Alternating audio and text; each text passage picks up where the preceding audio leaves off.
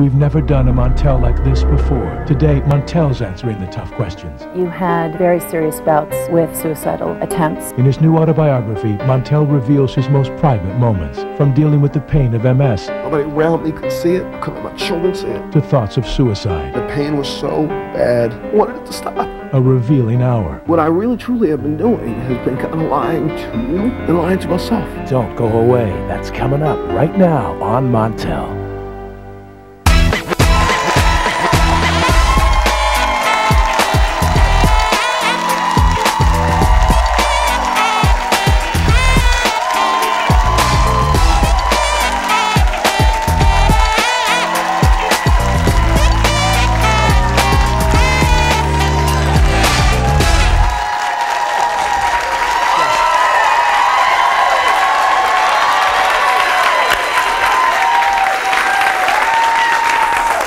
Thank you. Have a seat.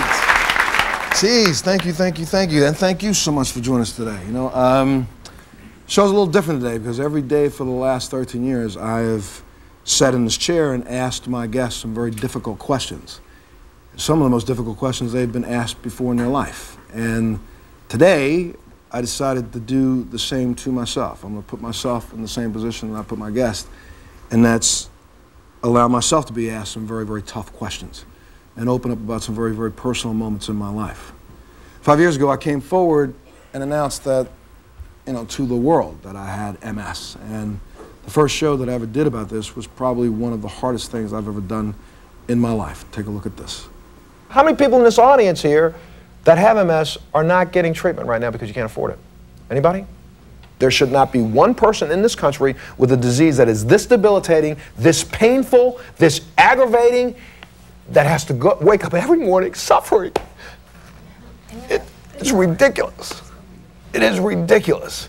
In that first show, I kind of, I think I really was trying my best to bring some awareness to this disease, and I think we kind of scratched the surface a little bit, but today I want to dig a little bit deeper. I have, the last couple months, had the honor of being able to work with, I think, one of the best writers in this country, Mr. Larry Grabell. And I consider it an honor because Mr. Grabell sat down with me for like 3 weeks. And I said earlier that to do this first show was the hardest thing I've done in my life. No. The truth of the matter is, sitting down to do this book, which is called Climbing Higher, has been the toughest thing that I've ever done in my life. I decided to do this, and why is it so tough? It's because about a year ago, I was at a conference, at a fundraiser in Los Angeles called the Race to a Race, run by a lady by the name of Nancy Davis. And at that conference, I made a statement to people who suffer with MS, that a lot of us need to stop one thing, and that's to stop the lying. We spend a lot of time lying to our family, lying to our friends, lying to everybody around us, trying to hide what's going on inside of us, because we're so afraid that somebody's going to turn it back on us. I know there are people in this country who watch me every day. You tune in every day. And every day I bring you issues and I talk about other problems. But what I really truly have been doing has been kind of lying to you and lying to myself. Most people in this country look at me, and I hear this all the time. Montel, you don't look sick. Montel, you look great. Montel, I heard there was something wrong with you. You look okay. And sometimes that makes me feel good, but other times it cuts very deeply, because then I realize how much I've been lying to people, because you can't see what they suffer every day. And I'm not doing this show today because I want you to feel sorry for me. I'm not doing this today, and I didn't write this book because I want people to feel sorry for me. I wrote this book because I want people to understand that there are people like myself in your family that may be suffering from cancer, may be suffering from anything from depression to MS to fibromyalgia. You name the illness.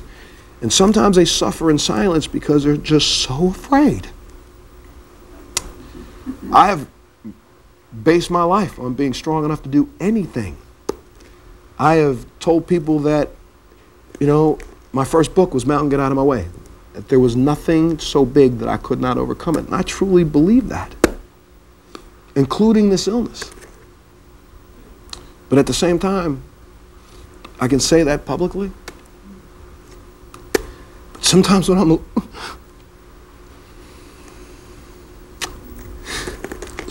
alone, it's the hardest thing I do is be alone. So, on the first show that I did about MS, I featured a supermodel and a television personality. Her name was Emmy.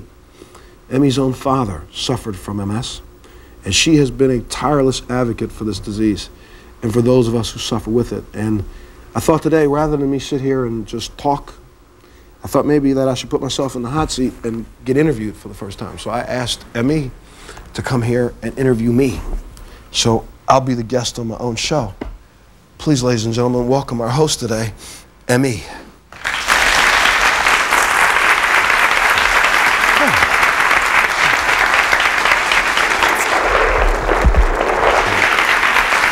You get that seat. Montel. You are such an inspiration. Do you know how many people you're going to help? It's a brave act to be so vulnerable.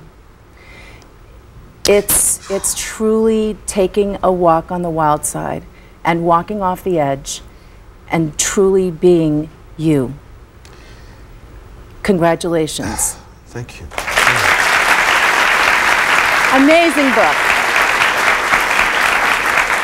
I want to read something to you.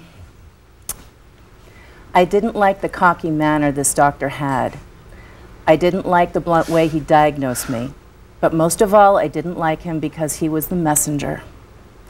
And what he was telling me was that my life was about to change. He was suggesting I go from being a strong, healthy, sexy man to a weak, ill patient. I was 43 years old, and he was telling me that I was going to die. Tell me about that. In the last 20-something years of my life, way back, 1980, I think was when I probably had my first episode with MS. But it was completely misdiagnosed. I was at the Naval Academy in Annapolis, Maryland, getting ready to graduate. I woke up one morning after having had pre-commissioning physical and some immunizations. And I woke up the next morning almost blind in my left eye. They overdosed you.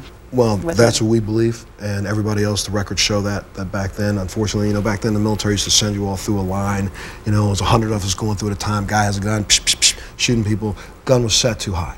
And it was set too high on one particular immunization, which was diphtheria and typhoid. Right. It was set about 7 times the dosage. I took that dosage in my arm. You could have died, right? Well, nobody knows. I mean, out of 100 people that went through that line, 3 of us got sick. I ended up in the hospital. And then the hospital blind in my left eye. Unrelated, because everybody's thought something odd had happened.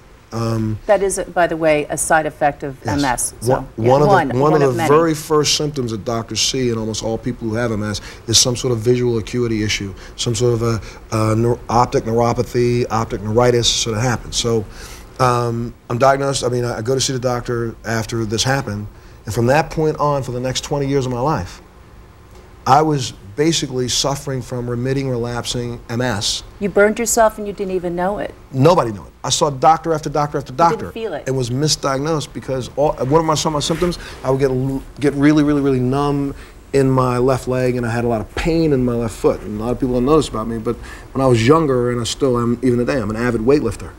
I used to bench press about 390. I used to squat about 585 on a regular basis. I want to mess with you. Used to deadlift about 500 pounds on a regular basis. I still deadlift about 400 now. Right. But back then, because I was doing so much weightlifting, I always thought I pinched my sciatic nerve. So I'd go to the doctor and I'd say, I got all this pain in my leg and in my foot. He said, well, look at you, fool. You're lifting too much weight. Stop lifting the weights and everything will be okay.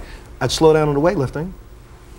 The symptoms would go away, but it had nothing to do with that. It was just remitting, relapsing. Yeah. So when this doctor looks me in the face and says to me, you have MS, I had already gone down this path with other people and said, no, wait, you're crazy, you don't know what you're talking about.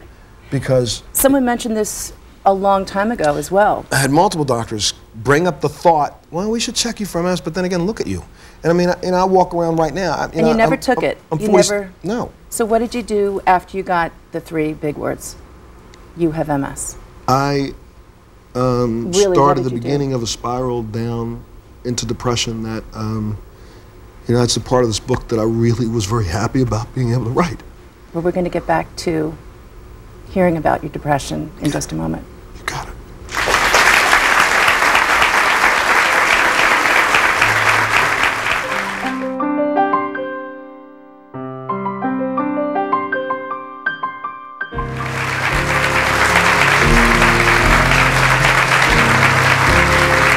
I'm Emmy, and I'm here today interviewing Montel on his show because he's written a very personal book called Climbing Higher, and it's about some of the hardest moments in his life.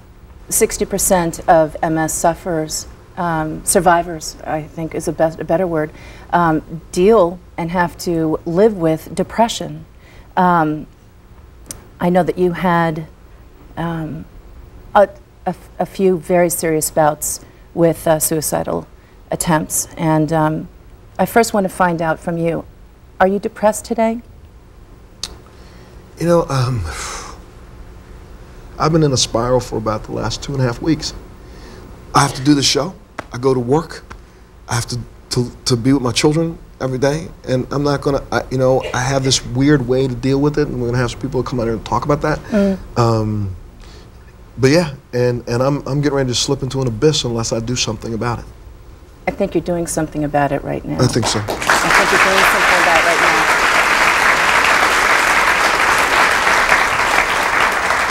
now. Let's talk about your first suicide attempt. Okay?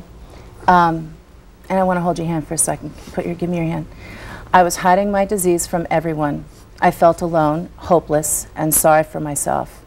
On multiple occasions, I told Grace she should leave me. I didn't have low self-esteem. I had no self-esteem.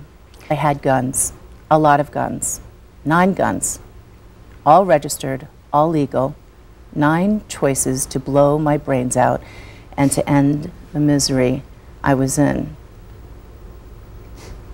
That's the ultimate of being low, Montel. What was going through your mind that first time? It was in a closet, wasn't it?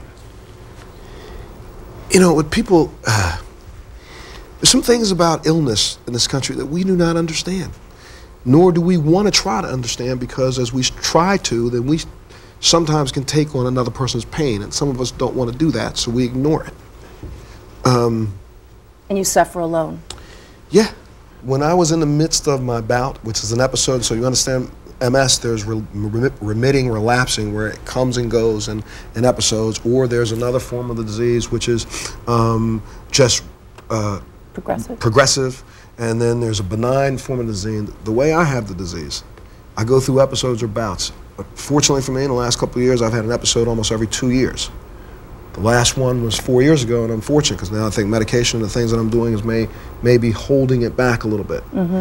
I went through a bout 4 years ago where I literally, I'm here to tell you that I would have cherished an opportunity to have the nerve to blow my brains out. Because it was bad. I could not even, I had to get up every day and go to work. I couldn't let anybody around me know. Nobody around me could see it. I couldn't let my children see it. Where'd you let it, I mean, where did you? I'd go in the bathroom and scream. I go in the basement of my house and scream. I go outside. I would go hide. I would go grab something in the house. What friends were you able to just lay it all out on? You got to understand, I'm one of these people who all my life has attempted to live up to expectations that I don't think most people on this planet would even fathom. I've set expectations so high for me that are in some ways really ridiculous, and I've tried to live up to them. So then when I thought that I had to go to those people who revere me and respect me, you didn't want to let them know that there was some sort of kink. I didn't want to let them know. So instead, I spent, I think in the book I said it was about 45 minutes. I probably spent about 3.5 hours sitting in my closet in Connecticut. It's about March of 1999, right after, almost April, right before April, March of '99. A little bit after I got diagnosed, and I'm telling you, the pain was so bad, I wanted it to stop. And the only thing that made me stop from pulling that trigger at that moment was the thought of the possibility of my children finding me in that closet. possibility of my children knowing that their dad did this. And even right now, while we're taping the show, I have not discussed this with my kids. And I'm gonna leave here today and go home and talk to them about it, because I want them to know this before everybody else comes up and says something to them about it. But yeah, you know, Dad's not perfect. You're not alone, Montel. You're not alone. It's a real tough one to really believe when so many people who are so close to you pull away. Real hard. You know what? We're going to take a quick break, and we're going to get back to talking to someone of our professionals that are going to talk about more of the MS situation that's happening in our country and all the things that we don't know about MS. We'll be right back.